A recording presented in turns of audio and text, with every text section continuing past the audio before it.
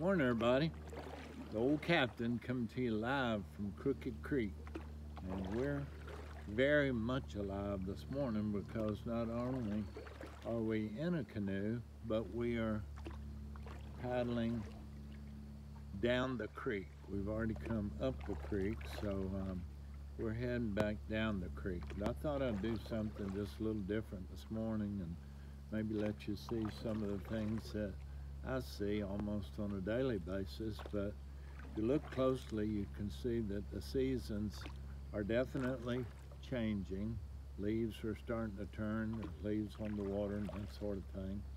But we're not here to talk about leaves in the creek. We're here to talk about the Lord, talk about Jesus.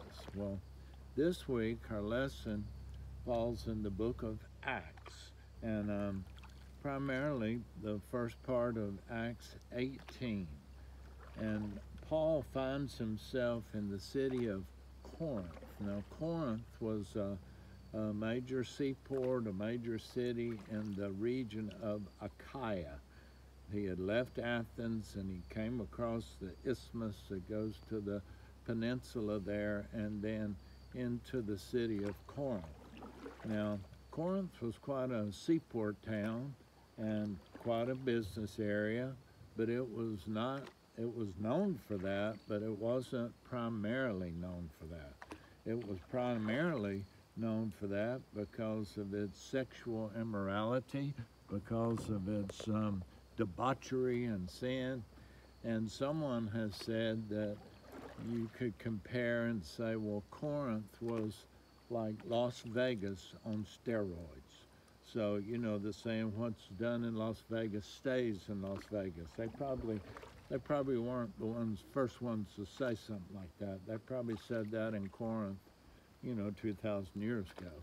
But at any rate, there was a temple there to the goddess Aphrodite, and she was a goddess of love and fertility. And I'm told and I'm read that there were 1,000 prostitutes that were involved in that temple, and they'd come down to town and sell their wares in the name of religion. So you might feel like it was a pretty popular place, needless to say. Well, you don't have to go to Corinth to find sin. You don't have to go to Las Vegas. You don't have to go to New Orleans. My way of thinking, there's probably sin in Edenton, Georgia. There's probably some up in Milledgeville. There may be some sin in your town or in your home or in your camp or in your life. Who knows? But Paul, he was persistent, and in every town that he went to, he preached Jesus as the Messiah. He went into the synagogues first of all because of his Jewish background. It said that he reasoned with the scriptures. He reasoned using God's word and the holy scriptures of the Jews, the early scriptures, to point them and to show them that the scriptures pointed to Jesus. Well, just like today, sometimes it was accepted, sometimes it was rejected, sometimes it made people angry, and sometimes people said, well, let's ponder that and we'll come back to it. But a lot of times he was run out on a rail. He was beaten. He was left for dead after being stoned, shipwrecked, in prison, on and on and on. And you would think, well, my word, didn't he ever get discouraged? Didn't he ever want to just give up and quit? I wonder how many beatings the old captain would have to take before he quit. I don't even like a good hangnail, let alone a beating with a rod, so I'm not so sure how long I would last. Certainly nothing like Paul. I hope I would, but you don't know till you have to experience that, I suppose. But anyway, in chapter 18, about verse 19 or somewhere in there, about the middle of the chapter, just as an encouragement, the Lord appears to Paul in a vision, and he tells Paul, do not be afraid. Do not be afraid. Now, why would he tell Paul, do not be afraid? Well, I'm not real smart, but I figure he told him that because he probably was afraid. And so he said, do not be afraid because I'm with you. I'm with you. And they're not going to harm you here. And I'm going to be with you. And he says, you need to hang out in Corinth for a while because I have many people here. Many people, he said. And two thoughts about that. Some people think, well, maybe he already had some converts there, and certainly that's probably true. But the Lord was saying the fields are whitened to harvest. You know, there's tons of people that need me, tons of people that need my salvation, and I need you just to keep on keeping on. I need you to be faithful. I need you to keep doing what you have been doing wherever you go. And he said, I don't need for you to give up, that I'll be with you. Well, not only that, he sends Aquila and Priscilla to encourage him. He's encouraged by Timothy and by Silas. And so he does. He keeps on preaching the word, and that's pretty much ends his second missionary journey. Well, so what? Where does that leave us? You say, well, what about me? I'm in this situation, I'm in that situation, you know, we've just lost a loved one, we've just gone through this, we're going through that, and we're facing an election that's going to change the whole world, and oh, wah, you know, just all kind of complaining, all kind of going on, and I'm reminded of an old song. It's an old Negro spiritual, and don't know when it was written. There's no date on it, but I'm sure a lot of us have sung this as a child, and it's entitled, He's Got the Whole World in His Hands.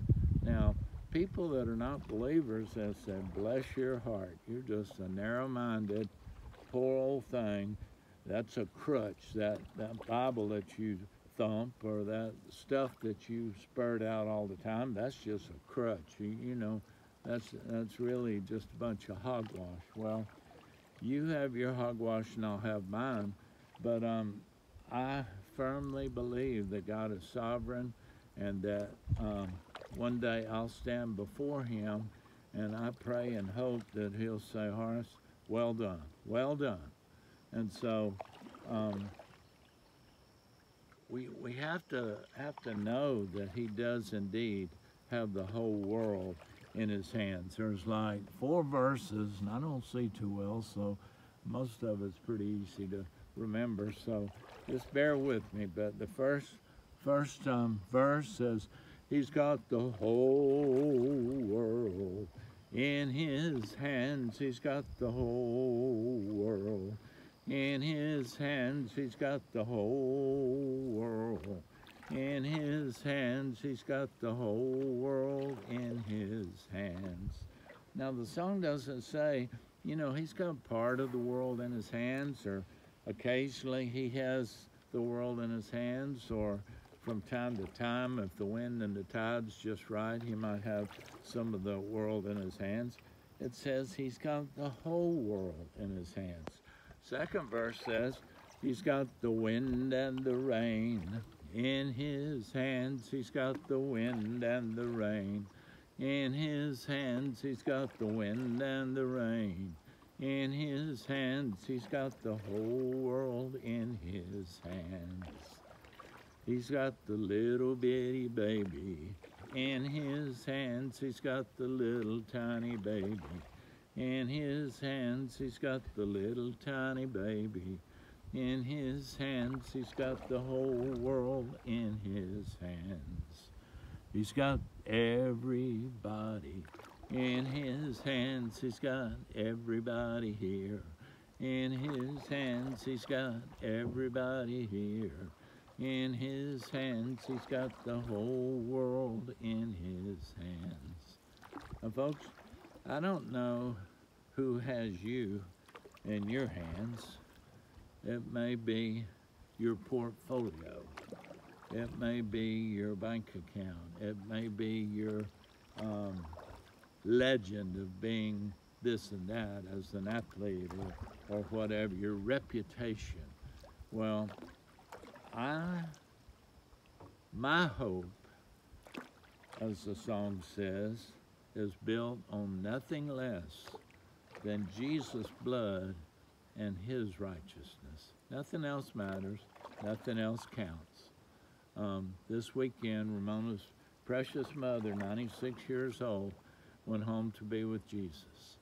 And for the first time in our married life of 51 years, we are without a parent. We have had one or more parents since we were 20 years old. And for the first time ever, and we're approaching 72, we don't have a parent. And so they have been the matriarchs and the patriarchs of our group for all these years. And now I find myself holding that scepter. So that's my responsibility, to be a leader, to be an example, and to hopefully live in a manner that would be pleasing to the Lord.